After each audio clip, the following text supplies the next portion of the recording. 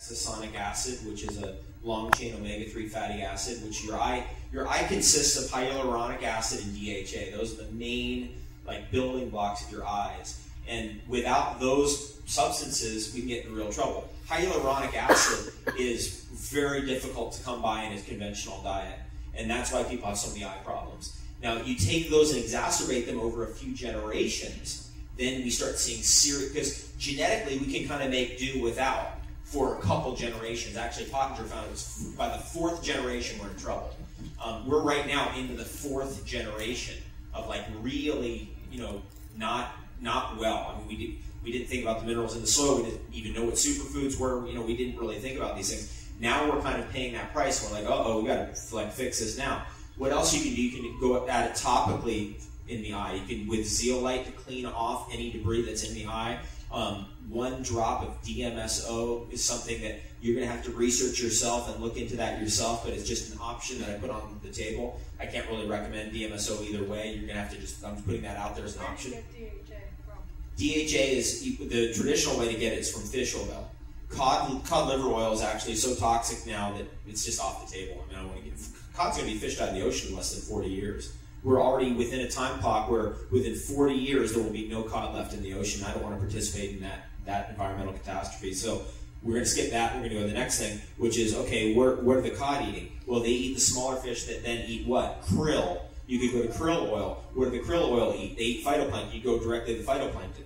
And phytoplankton is really what you want for a child anyway, because phytoplankton contains growth factors. That's what builds the whale's nervous system, is the phytoplankton, and really important for young growing children. I mean, I've seen a 1-year-old raised from 0 to 1, the mom doing phytoplankton every day, and I see what the results are. Cognitive abilities, really different than anything I've ever seen before. And whales live about 150 years, and they're probably the most intelligent creature on the earth in terms of their nervous system and what they really are.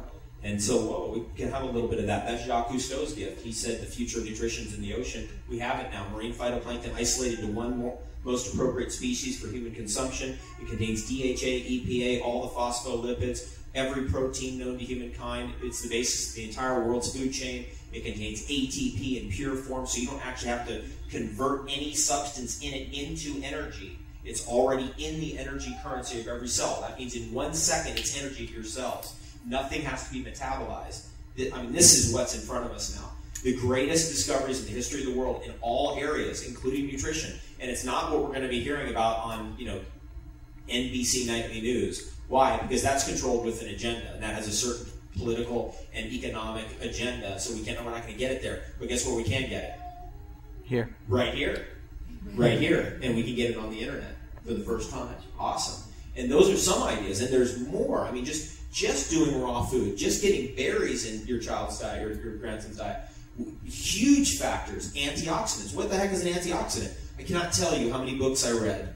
Color. I cannot even mention it. How many books I read where it finally came down to okay, what the heck is an antioxidant? Next chapter. They wouldn't tell you because they didn't know. Because those nutritionists don't know. They're just copying everybody else. What's an antioxidant? It's a pigment of color.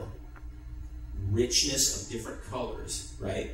And especially when you're dealing with the eyes and nervous system, if you get those pigments, blueberries, blackberries, raspberries, huckleberries, whatever it is, with minerals and organic, right? So they're richly grown, they actually are organic, that's where you're going to